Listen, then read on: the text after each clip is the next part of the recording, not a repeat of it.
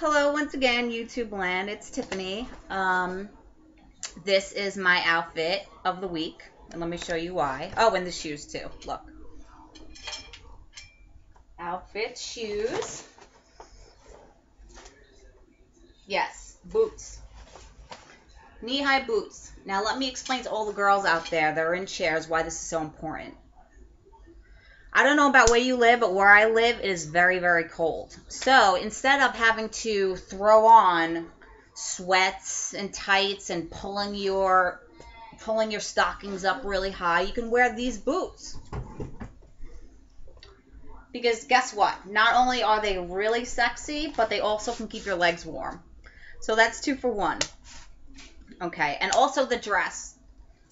Let me explain to you. Here's another tip that I have found over the years, how to accentuate what you do have.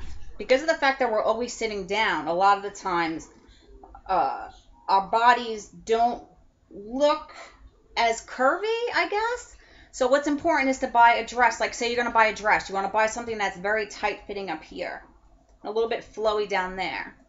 Because what happens is that it actually gives your body an hourglass shape. And we as women, that's pretty much what we want. Okay. Now here's what I want to talk about this week. How to date, or what to do or what not to do while dating a woman in a wheelchair.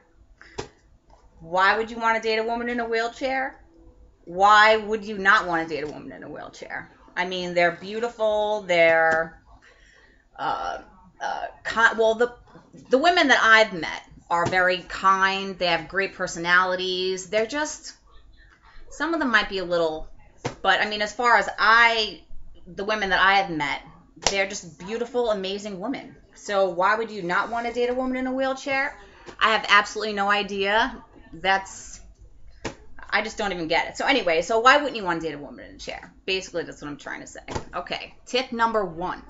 When you are going to approach a woman in a wheelchair, and these are from my own personal experiences, because that's really the only experience that I can speak from. I can't speak for other women. I'm talking about, these are things that I have dealt with. Number 1, don't.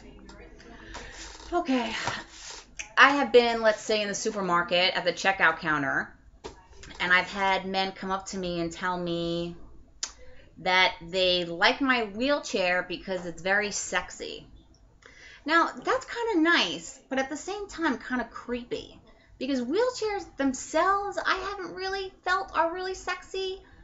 Maybe the women in the wheelchairs are sexy, but just a comment like that just seems kind of like, I don't really like it.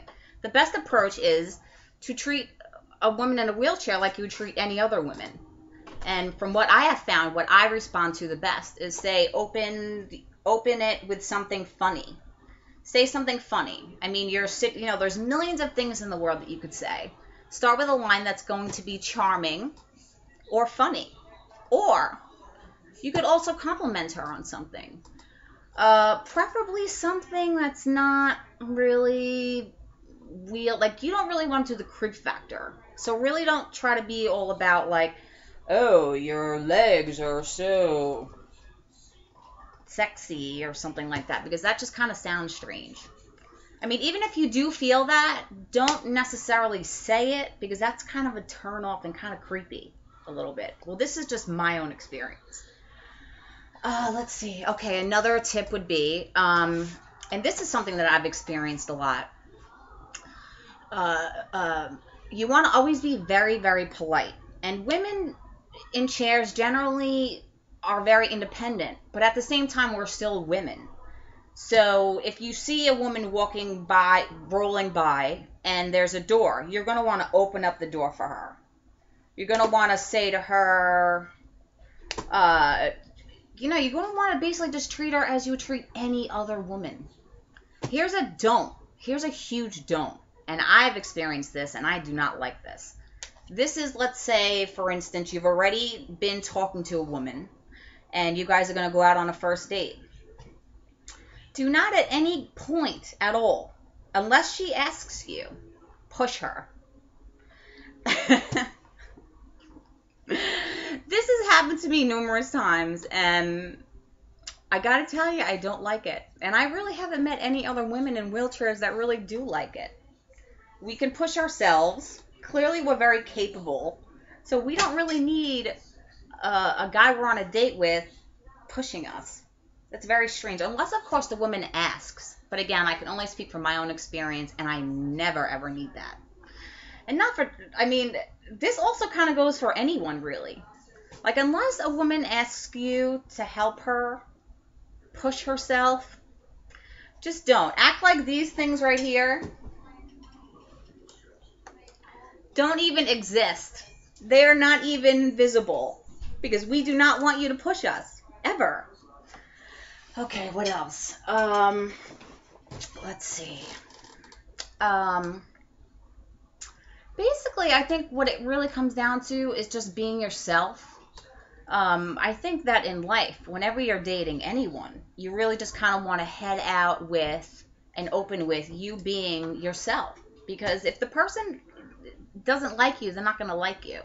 And eventually you're going to pretend to be something, and we're only going to find out anyway. And that even goes for me. Like, of course you feel pressure of wanting to impress the person. But to me, what I've found to be most important is what is sexy to me is a man who is just himself. And a sense of humor goes a really, really long way. And I don't know about other women, but for me, if you can make me laugh, you kind of already have your foot in the door. So that's just something that I've kind of learned, I guess, over time. Let's see what else. Online dating. I have done some online dating, and it's interesting because some people automatically do not want to date you if you're in a wheelchair. They are just completely like, they do not understand. They think that because of the fact that you're in a wheelchair, you're looking for a caretaker or a man to take care of your toilet needs or be some kind of a nurse for you or to do anything like that. Me personally, that is just a nightmare. I do not want to talk about that type of stuff. I do not need that. Just for me personally. In a way, it's almost like insulting. Like, really? Because I am totally independent and I really don't need a helper. But that's just me. And what do I know? Oh, let's see what else. The rudeness factor. I've had conversations with men and it's went perfectly well and they're funny and they're witty, and then we start talking about things and they start asking you questions about yourself, which is nice because every woman wants to be asked questions. However, this number one question you do not want to ask a woman who is in a wheelchair is, can you still have sex?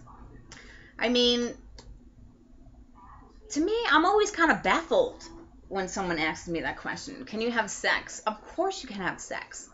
I love sex, personally. I mean, it's one of my favorite things that I share with somebody that I am in a relationship with or dating or whenever I choose, because honestly, I mean, I'm very pro, I'm really not that judgmental when it comes to sex. I think that everyone has their own likes and dislikes. Some people like to have sex fast. Some people like to have sex slowly. Some people like to wait. Some people have fetishes.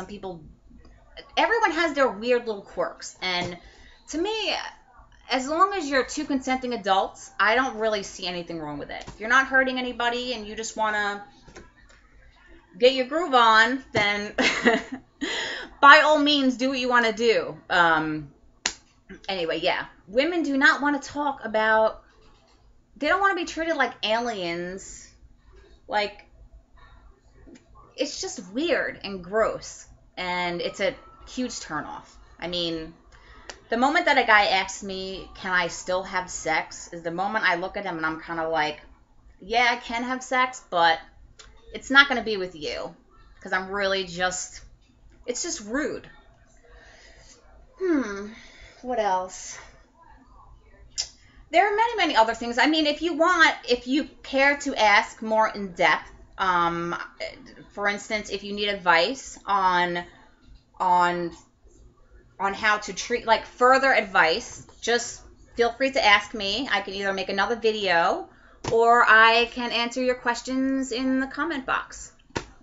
Anyway, so let's recap, okay? This is my favorite outfit of this week. Why? Because I think it's sexy. I think that it shows off my assets.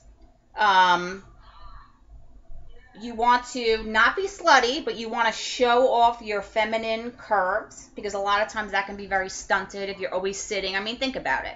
If you're an able-bodied person and you're sitting, automatically, you know, you get a little pudge right here, which is fine because that's our bodies and our bodies are beautiful.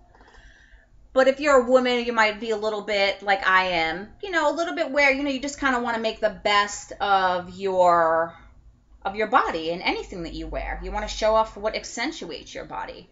Anyway, right here, something tight around here and flowy, so it gives your body the hourglass. And then once again, the shoes, because everyone knows that's my personal favorite. Shoes. Yes, these, I just love them. I mean, even just looking at them, I just can't. I mean, they're just absolutely gorgeous. I'm sorry. Anyway, these are good for women in chairs, especially if you're a little bit insecure about, you know, the fact that your legs are thinner on the bottom, which I talked about previously. These are a really good way of keeping warm and also just keeping you feeling comfortable and sexy, which is the most important thing. And lastly, what I wanted to talk about is the dress that I'm wearing right now is very, very plain. So as opposed to just wearing the dress that kind of looks plain, what's important is when you're wearing something like this, you want to accessorize. See, little bracelet, then you also have the earrings, which are mirrors, and these are new, and I just love them so much. They're my absolute favorite. As soon as I saw them, I was like, ah! So anyway, that's my favorite. This is my favorite outfit. These are some dating tips. If there's anything else that you would like to know, feel free to ask. I will talk about it in another video. Or, yeah, that's it. Signing off. Tiffany, thank you again for watching my video.